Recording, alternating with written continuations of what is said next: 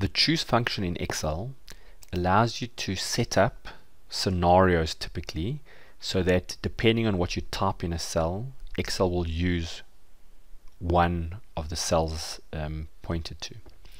So for example here I've got a selector, so I want to choose what scenario to use for units, what selling price scenario to use.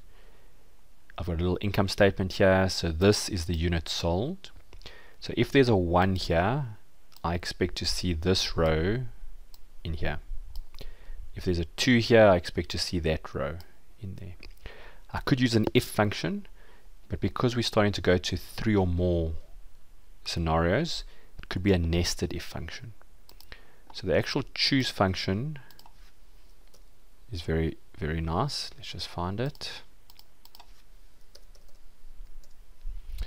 And you'll see all you need to do is firstly tell it what the index number is. So I'm going to say, Excel, go look at whatever's in that cell there, and put my $signs on. If there's a 1 there, what must Excel do? It must use that cell there. If there's a 2 there, it must use that cell there. And notice as I click, I get more and more of these options.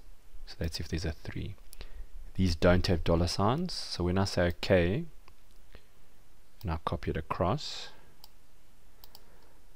you'll see what this is doing is it's looking here, and if there's a 1 there, it uses the first one. If there's a 2 there, it uses the second one. 3 there, it uses the third one. Doing the same thing for the selling price. The index number now, so sometimes it'll be the same one, but in this case we've got a different one for selling price. Put my $signs on. If it's a 1, use that selling price. If it's a 2, use that selling price. If it's a 3, use that selling price.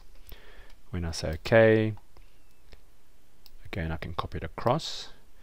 So now I've got my total revenue, but I can easily change these. So what happens if the units sold is actually going to be scenario 3? I type a 3 in there, Excel adjusts that, and our total revenue changes. What happens if the selling price is actually going to be scenario 2? I type a 2 there, and if you watch down here, you'll see that changes, and our total revenue changes. So this is a very good way to run scenarios in your spreadsheets.